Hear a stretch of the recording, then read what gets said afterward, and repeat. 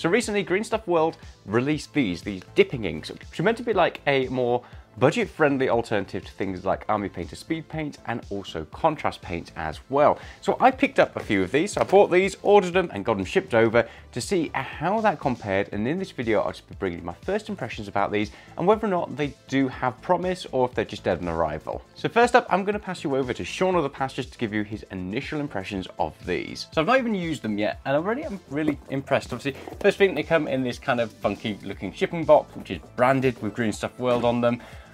I don't know if this is even more important than the actual paints themselves, but they come with this little leaflet, and it's not just about the brand and what they're all about, but it has color comparison for all of the different paints that you can get from them, the dipping inks anyway, and it shows what they will look like on different colored undercoats.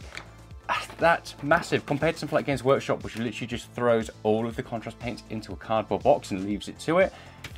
This is a real big win, and it'll be definitely very handy. And because it's printed, you're not relying on a screen, which could have different color calibration, not really show the true colors. I mean, this might not show the true colors, I guess we'll find out. But this is just a nice handy little leaflet to have to kind of give you an indication as to what colors are going to be what. And then the next thing, they're big. And I know that people always tell me, don't worry, size doesn't matter. But these are surprisingly big.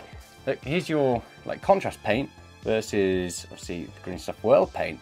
It's 3 times the size, or just over 3 times the amount of paint that you get in here. So bear in mind they're like half the cost of a contrast paint and you're getting 3 times as much. If these are good, then, well, find out. So back over to Future Sean once I've tested these out, and he will give you the overview as to whether or not these are any good. I could really drink them. They're that big, I could have a nice shot of these. Shouldn't drink paint. That's what my doctor would tell me. But my doctor doesn't watch these videos, so I'm going to drink all the paint. Don't drink paint. So presentation aside, another thing to note as well as I've been using them, they do have a mixing ball in there, which is really handy for obviously kind of getting all that paint mixed up nicely. And also they're about the same diameter in terms of, I guess, like footprint as your contrast paint pots as well. So if you already have a paint rack for your contrast paints, see they're much, much taller, but they take up the same footprint. So just bear that in mind for kind of stacking them or putting them somewhere that you normally hold your paints. So what were they like to actually use? Well, first up, I started off with this Orc, and I was a bit unsure how it would work on this because this had, it was a normal gray primer, and then I used a white ink over top, so it was a bit shiny and glossy getting the paint on this. I wasn't too sure how well it would stick. So the first one I did was this acid green and started popping it over obviously all the flesh. And the one thing that I noticed throughout this whole process was anything that's natural with these, like your skin or scales or anything like that, these look really good. They are a little bit more translucent, so compared to something like Army Painter or your contrast paints, they definitely don't, I guess, pick up as much color. It feels more like I'm tinting the model than painting it, like I get with the other ones. However, on things like skin, these paints look really good, but not so much on other things, and we'll come on to that. So I hit it all with the green first, and the first thing that I was noticing just was how much more translucent they are than other paints that I've been using in the past. Not a massive deal, but I could definitely see myself wanting to go back over it, and I started sloshing more on there than I normally would. One thing to note is it didn't run anywhere, even though obviously they are more translucent. I was probably using a bit more paint than usual. It didn't spill over onto areas that I didn't want it to. Something like Army Painter Speed Paints, that is definitely an issue that I found in the past. They're much runnier and they run all over if you don't control yourself. So that's quite nice. You don't need to be quite as controlled with these, which I suppose is a big win. Moving across, I used the browns. I started doing things like the leather straps and the fur and everything, and that looked okay. There's sort of like no complaints there. It is a bit more translucent again than I was expecting.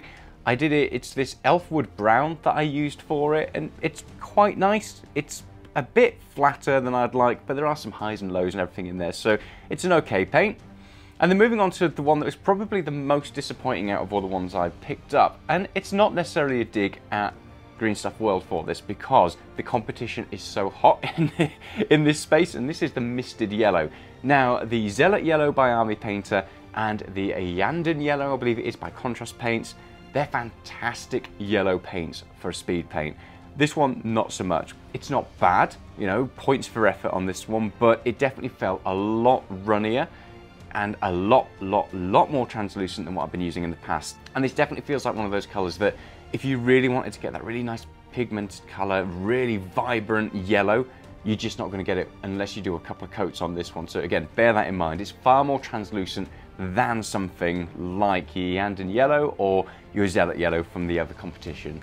Once I'd sloshed the brown and the yellow on there, I went back in and I figured I may as well try out some of the other colors. So I hit it with this red, which I apparently cannot hold on to, this red cloak dip, and I did the armor and I did things like kind of the metal bits on the bow, and then I called it there and I figured I'd come back in and just see how it looked later on. So yeah, I think the green looks really good. The red, I'm not too sure about, and like I said, I think it just looks good on natural surfaces, but less so on unnatural surfaces or flat surfaces like the bow or like the, I guess, the armor. So let me know your thoughts in the comments. It might just be a preference thing, but I'd be interested to know what you guys think.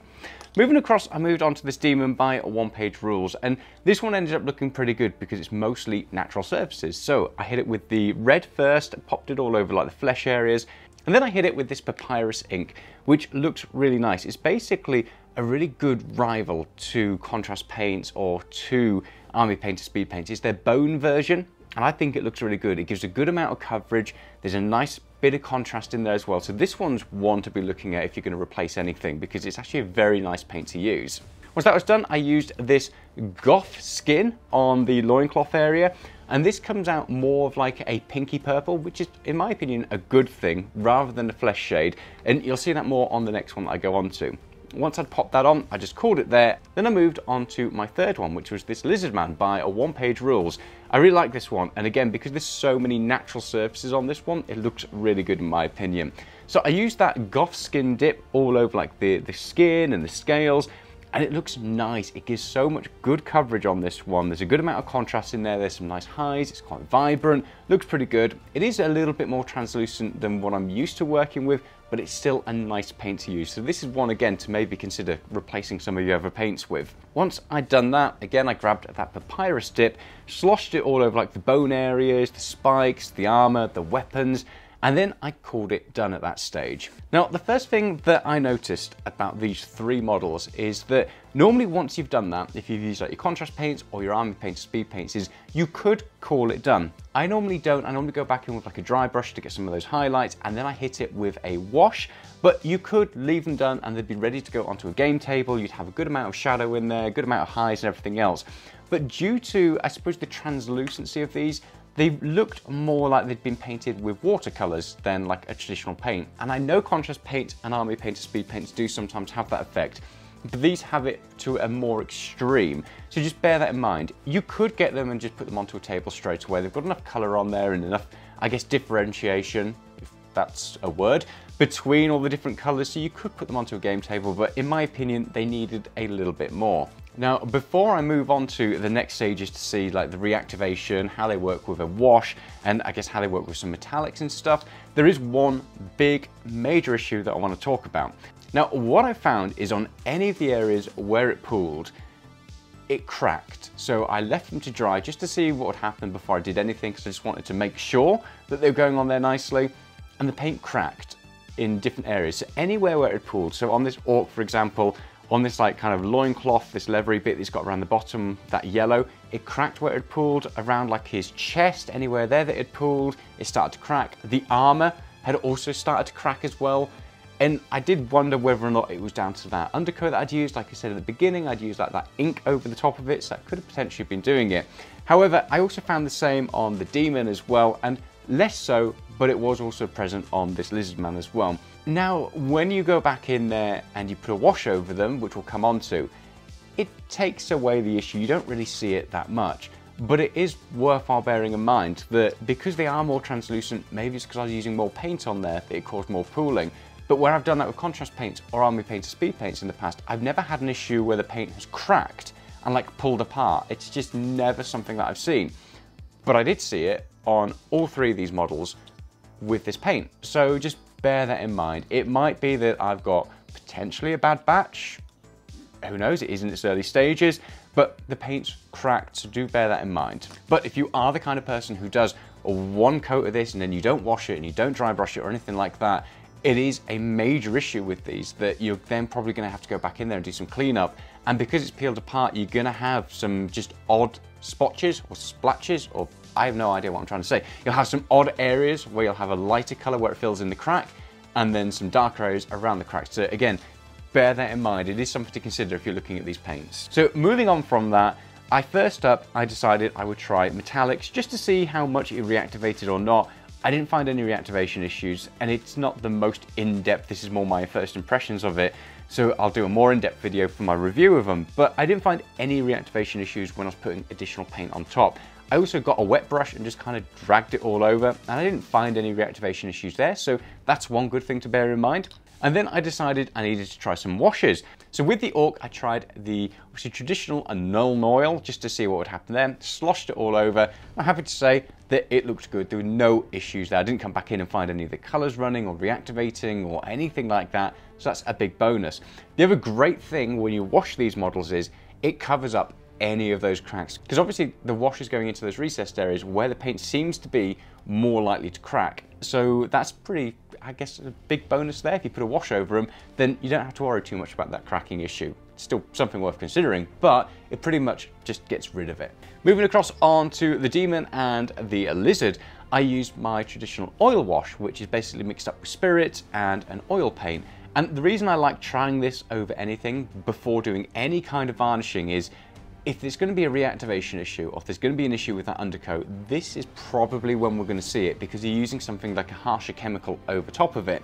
I'm happy to say I didn't have any issues at all with reactivation, and when I went back in with the Q-tip to wipe off like the spirits and the oil wash about half an hour later, I didn't find any issues with that Q-tip rubbing off any of that bottom layer of paint. So big win there. This paint, although sometimes cracks in some of those kind of recessed areas, it's really sticky, it stays attached to the model, it doesn't seem to reactivate when I was throwing different things at it.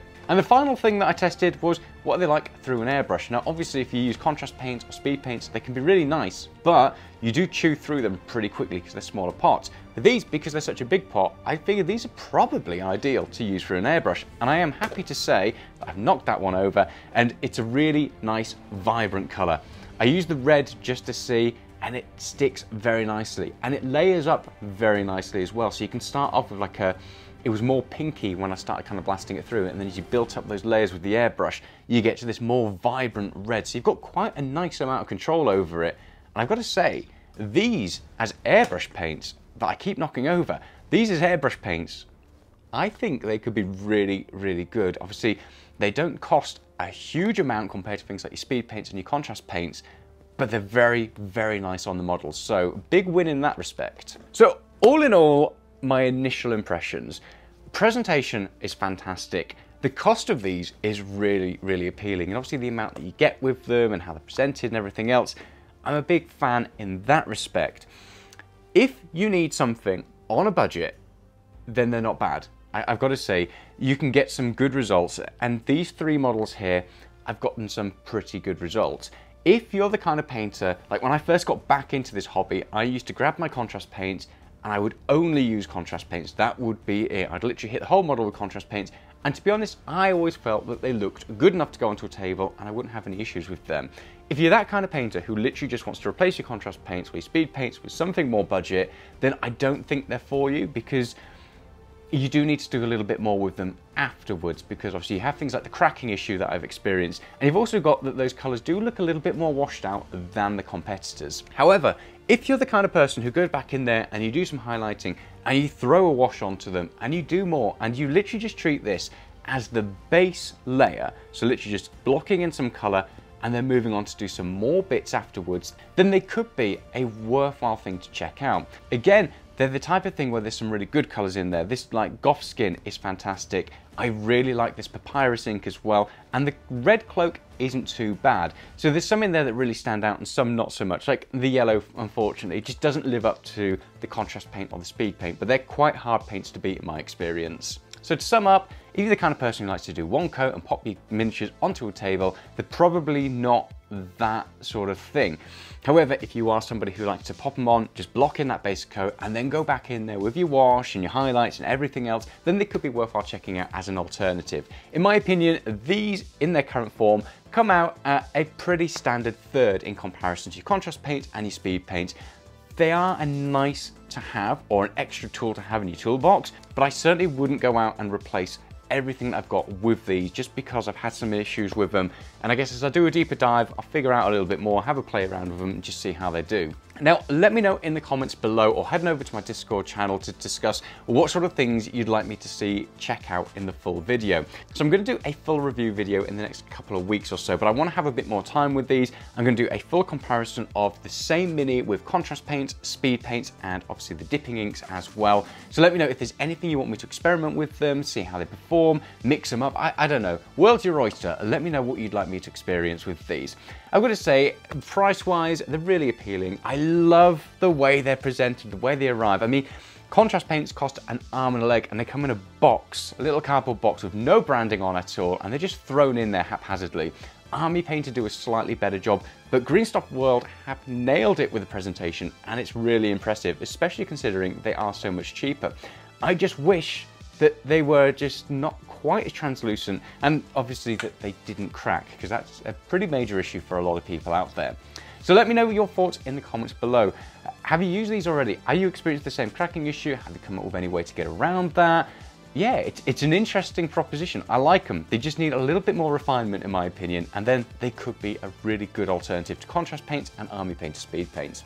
Hope you've enjoyed that. Hit the like and subscribe button and come along for some more 3D printing and painting content in the future. And also head over to my Discord channel where we chat all things hobby. If you really want to support me, head on over to my Patreon channel because it just helps me to buy more things like this so I can do more content for you guys. In the meantime, stay safe. I'll see you soon. Bye.